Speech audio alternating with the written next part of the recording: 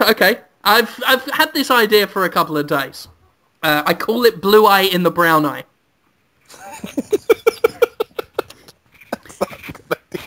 Brendan Fraser is a high-priced lawyer called Brendan Fraser. He is in a small town, but he is successful getting paedophiles off the hook for doing bad things. There is one scene when a woman a girl, essentially, is in the courtroom testifying against a fat man with glasses. Not me. Another fat man with glasses. I would probably get that Dennis Nedry guy to do it. And while she's talking, Brendan Fraser sees the man, like, touching himself under the table in the defendant box. And he brings him out and he's like, "Hey, you... Why'd you do that? That's bad. I'm not going to defend you because you are an actual pedophile." And he's like, "You can't do that, you idiot." And it's like, "Okay, well, I better defend you then." And he goes back into the courtroom and he's like, "Hey, you girl, you are lying about this pedophile for saying he touched you."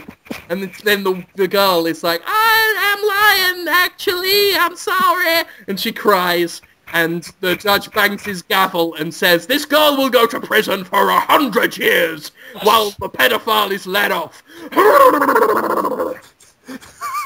You winner! Is he like Boss Nass? It is Boss Nass. The Right Honourable Judge Boss Nass de Gunga says, "You've done it again, Brendan Fraser. You're the best one." Bang, bang, bang for the gavel. And Brendan Fraser says, "I am the best lawyer. I'm going to go into the bathroom and look at the mirror and go and wink at myself." And he does that. And then he goes back home to his wife, Deborah Messing, and she's like, "Oh, you have done well for lawyering." And he's like, "Yeah, I know I did." And then he gets a knock on the door. And the door opens and it's Al Pacino, who's playing the character of a high-priced New York lawyer called Al Pachinko. And he goes, "Hoo-ha! You're gonna go to... Hoo-ha! You're gonna go to..." I can't do him at all. I can't even half do him. Like, "You're gonna go to..." No, it's not good. Yeah. Hoo-ha! You're gonna go to New York? "Hey, Tom, you're waking up my boy." He is now also Spike from Tom and Jerry. "You're gonna go to New York and be a lawyer with that red-haired guy from Stay Tuned, who turned out to be a pedophile." What? Who's that? Jeffrey Jones? Is he in Stay Tuned? I can't remember. I should point out this is Al Pacino, not Willem Dafoe, even though the voices I do for them are very hard to tell apart. Your Pacino's more breathy. It's good. Yeah, you might also think this is just Devil's Advocate, but it's not. That's okay, I'm waiting for the point where it's... Yeah. It's not. It's not. Okay. So anyway, Brendan Fraser and Mebra Dessing go to Newark to start their new lawyering job. And Al Pacino's like, "Oh, hoo-ah! Don't worry about anything that might happen to you that's weird. It's not." And he just goes away. He grows wings and flies to the moon. And at that moment, Brendan Fraser says, "Oh my god, I've got an itch in my asshole. Why is it itching so bad? It's like really raw." And he gets a mirror and looks, like holds it round, a system of mirrors, and looks round and just pulls his arse cheeks apart. And there's a little blue eye inside his arsehole. Whoa. And it winks with a squelch and just says, "Here's looking at you, kid." It's terrifying. It's Willem Dafoe's voice in his ass. And it's like, "Oh my god, I can't believe this has happened to me. I'm gonna go get a doctor immediately." What the fuck? Anyway. Oh boy. That's how worried he is. "I'm gonna go get a doctor, see?" So he rings up the doctor and says, "Doctor, come over, please." And the doctor arrives. Obviously Val Kilmer. And yeah, he's the new one now. And Val Kilmer comes round and says, "Hello, I'm Val Kilmer, the doctor. I'd like to look inside your asshole, please."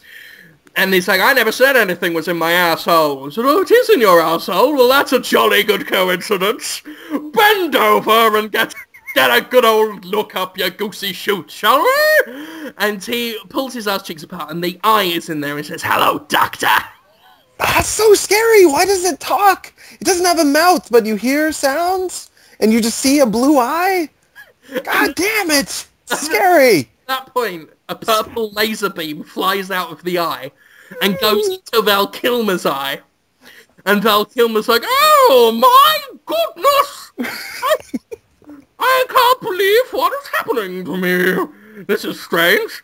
And that goes on for a bit, about 15 minutes of just a laser in Val Kilmer's eye coming out of Brendan Fraser's arse while he's going, oh no! Rest assured, this is a fabulous phenomenon. And at that point, the eye in Brendan Fraser's arse blinks closed, and Val Kilmer is released from the spell, and he says, oh my word! I saw things! Terrible things! I saw my own death! I saw a tram hurtling towards me! And it hit me! And just as it hit me, I was released! And Brendan Fraser says, shut up, you idiot! That's not happening! My asshole can't tell the future! How is he so sure? Why is he so nonchalant about this phenomena with can he poop anymore? Is it just blocked up by the blue eye? You're asking a lot of questions. I'm very interested in this. The answer to it all is dramatic tension. Because the very next day, Val Kilmer's crossing the street just going, oh, I was the Batman, and a tram hits him, and he is dead. And Brendan... Yeah. Brendan Fraser's like, oh my god, hey? This is just like Devil's Advocate, and also now a bit of Final Destination and or The Ring. More like the ass thing. Does he like wink at the camera after saying that? Yeah. He's like little aside to the audience? Yep. There's a knock at the door, and Danny DeVito comes in. I'm Danny DeVito. I heard that you've got a magic ass. Like to have a look at it, please. And then the shout thing, TV's Danny DeVito. I'm going to pull down my pants and pull my ass cheeks apart, and you can have a look at the big old blue eye in my ass. So he does that. Danny DeVito looks inside the arse, and the purple laser beam comes out, hits Danny DeVito in the eye, and he's like, oh. He's happy? Just mesmerized. It's like it's like the Dark Crystal a little bit. It's a bit like the Dark Crystal. Yeah, it's scary. With scariest part. With less puppets. I don't know why it's so much easier to visualize a purple laser coming out of Brendan Fraser's ass and into Danny DeVito's eye, but this is totally believable. I'm in it. I can visualize it. I can see it. Wow. Mesmerize me. So for 15 minutes, Danny DeVito's going, oh, like that. Spell breaks, the eye blinks, and the eye says, well, I hope you enjoy dying. Wow. And Brendan Fraser says, he's not going to enjoy dying because my ass can't see the future. He will die. And Danny DeVito says, I saw garden shears. This is amazing. I'm going to phone the paper. Goes out to phone the paper, but then there's Weird Al Yankovic with garden shears and says, I'm going to cut your fucking head off. Yeah. Whoa. Dick. Where did he come from? His head off, and his head falls away, just rolling around, just going, as it rolls away. And then Weird Al Yankovic winks at the camera and says, he didn't expect that! Hoo-ah! Spreads wings and flies to the moon. Whoa. How fast does it take to get to the moon? A minute. And after 5 days and 5 more celebrities die, in various circumstances. One, I don't know, William Shatner falls off a ladder into a bucket of alligators. Steve Buscemi is wrongly accused of being the Black Dahlia killer and he's murdered in prison. Thanks a lot. And happens, and eventually Brendan Fraser says, "Wow, I've come to a conclusion. What if my ass can tell the future, and it predicts people's deaths when they look up my Chungus hole?" Is he just alone in a room talking? Yep. And when he says that, this laughter coming from his arms. Just...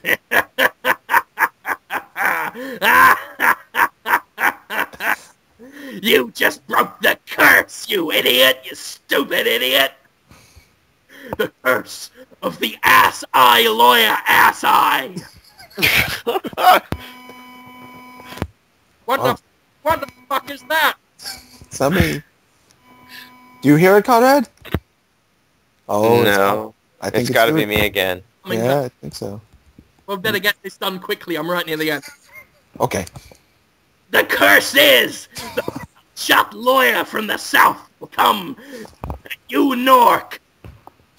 Have a really itchy eye in his ass. That'll be with him forever. Unless he realizes that something's wrong with that situation. It was a fiendish scheme by old wizards back in the day. But now...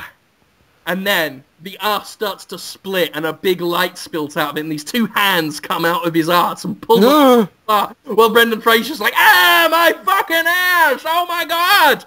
And Willem Dafoe's voice just says, yes! And now... And his head comes out and he's got this weird hat on that's like got two furry points on it and a really big collar, right? And his eyes are sellotaped back a bit, but it's not racist, don't worry. And he's got a magic staff and he says, and now, after 1,000 years I'm free! Now we conquer Earth! He's the fucking repulsor! But Willem Dafoe playing it! And Brendan Fraser said, but I thought we were on Earth, because Willem Dafoe's pointed up to the sky and there's Earth up there. He says, that's the twist of it, you prick! It's an even Earth!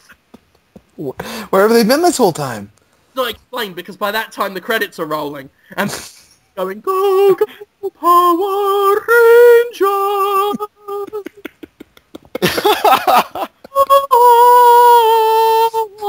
Go, go, Power Rangers! Oh, Whoa! Are the credits going really fast over that slow tune? Rangers!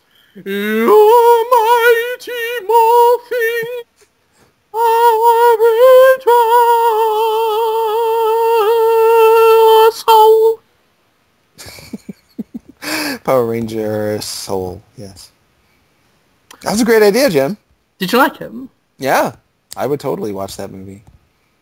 It's pretty stunning. I was stunned. It's shocking. Mm. The next Human Centipede. I hope so. I hope that happens instead of another Human Centipede. Yeah, it should be. Probably not.